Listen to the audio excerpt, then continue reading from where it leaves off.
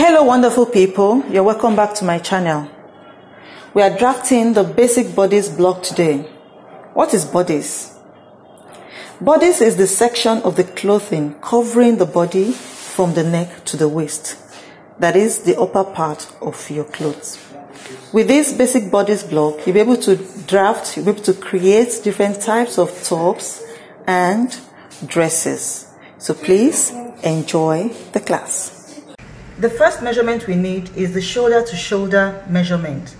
That is measured from this shoulder bone to the other shoulder bone, and you measure it at the back of the body.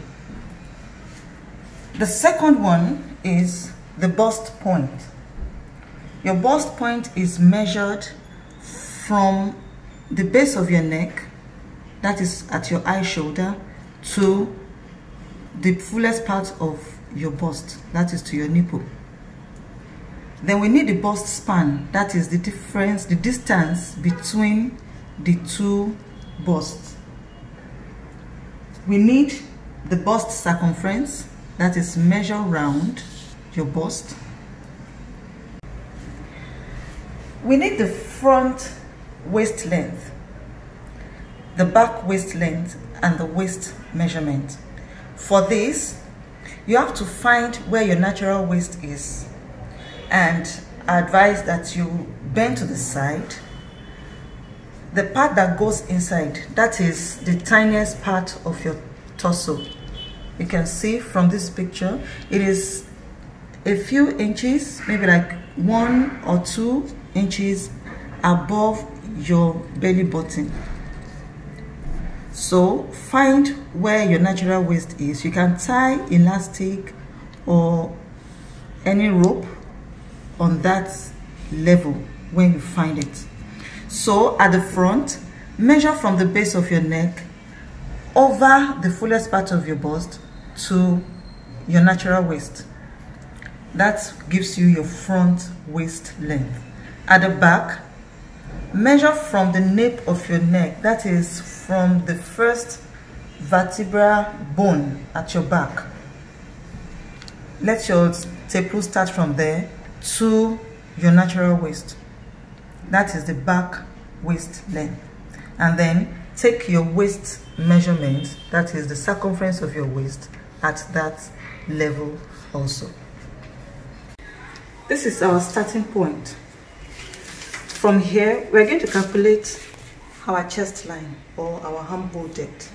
We'll divide our bust by 6 and add 2 to it. The bust I'm working with here is 36. So 36 divided by 6, that gives me 6 plus 2, that is 8. So from here, I'll do 8. Like I said, I'm not adding any seam allowances for now. I'm going to add everything at the end. Okay, so from here again, we are going to measure our bust point. The bust point is 9.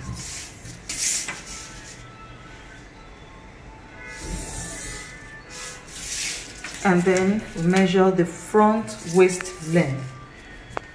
My front waist length is 18. We divide our bust span, that is the difference between the two breasts. My own is 7, we divide it by 2. That gives us 3.5, and we measure it this way. And draw our line.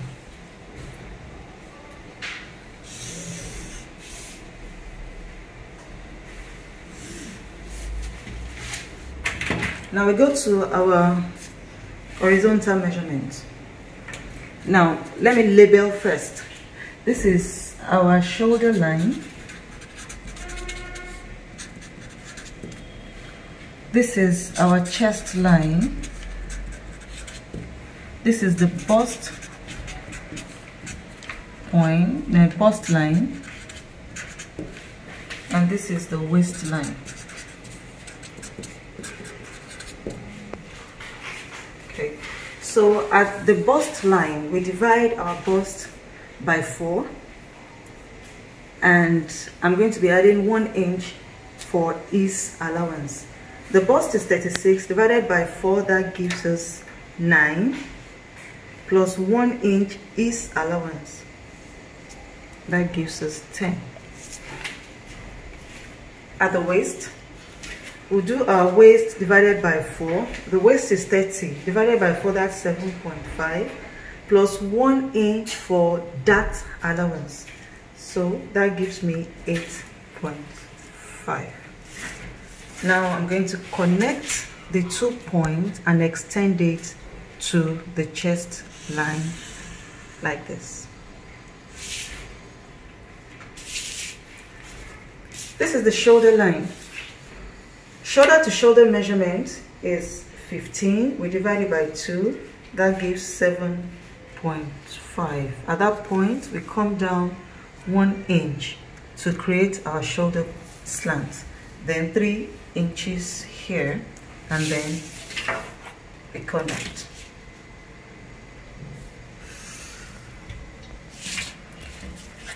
Connect this point to the chest line with a straight line. Make sure the line is straight. And this new line that we have drawn, we're going to divide it by 2. This is 7 divided by 2, that gives us 3.5. At that point, go in by 0.75. Now connect it this way, and then use your curve to connect this point to the chest line.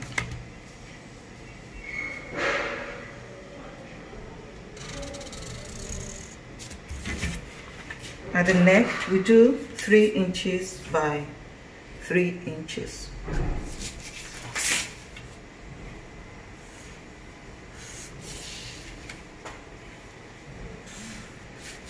And then curve it.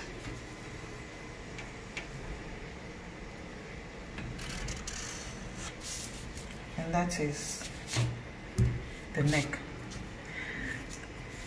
At the beginning, we measured the front half length, the front waist length and the back waist length.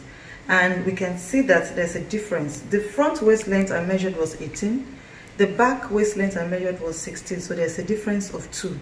That 2 inches is what we're going to be using to create the bust dart at the side seam. So this is my 2 inches measured from the bust line, 2 inches. Okay, and then 2 inches away from the bust point. You know, this is the bust point. And then we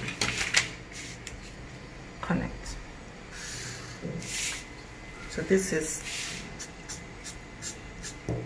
our dart. And then there's a waist dart here too. You remember we added 1 inch for the waist dart, so this is ½ inch to both sides of the line. That gives me 1 inch. Then come down 1 inch from the bust point.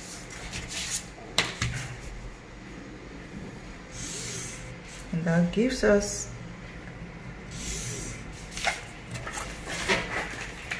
okay. So now that we are done, the next thing is for us to put our seam allowance.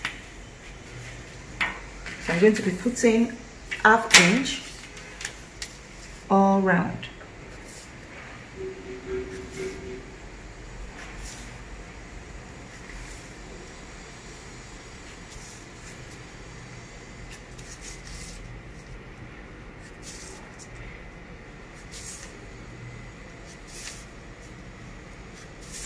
And this side is on fold, so we don't need to put any allowance there.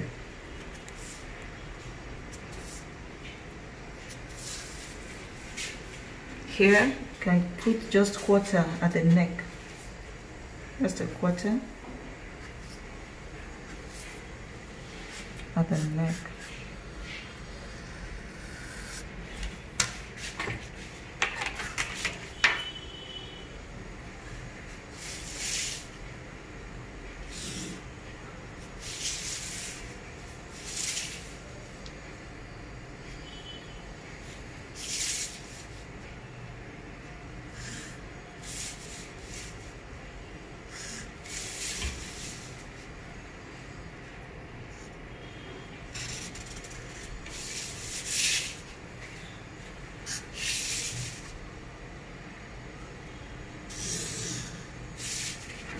And now we are done with the front.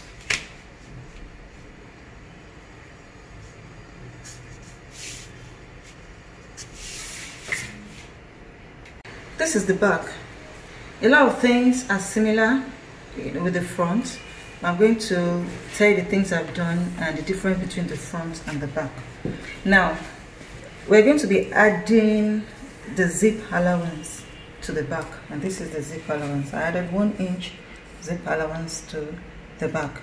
Now look at the neck. The neck in front I did 3 inches by 3 inches, but the back I'm doing 3 inches by 1 inch. The back neck is higher than the front neck. The shoulder slant is the same.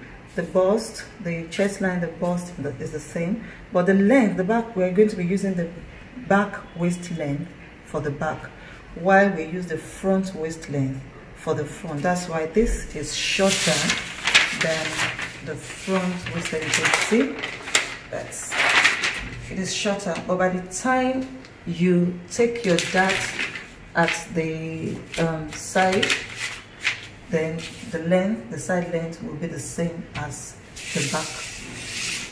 Now the armhole, we are still going to divide this by 2, but instead of coming in by 3/4 like we did in front, we are coming in only by 1/4, just 1/4.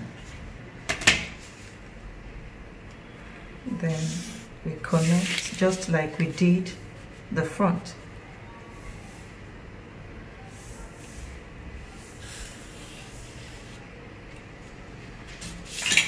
And of course there's no side dart at the back, and then we still do 1 inch dart at the waist, 1/2 inch to both sides of the line. But here we are in the front, we stopped 1 inch below the bust point, the bust line, but the back we are taking it to the chest line. So we connect this to the chest line. That is the difference. And then we are done with the back. Then the next thing is to impute our seam allowance.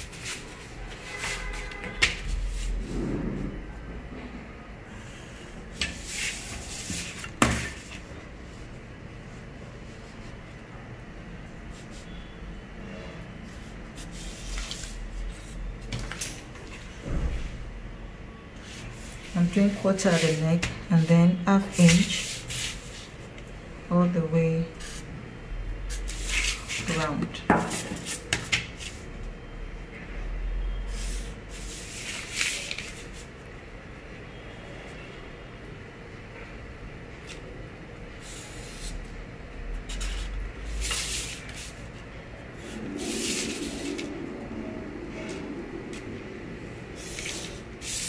Okay, so this is the front and this is the back. Like I said at the beginning, that you can use this to make your dresses, your blouses.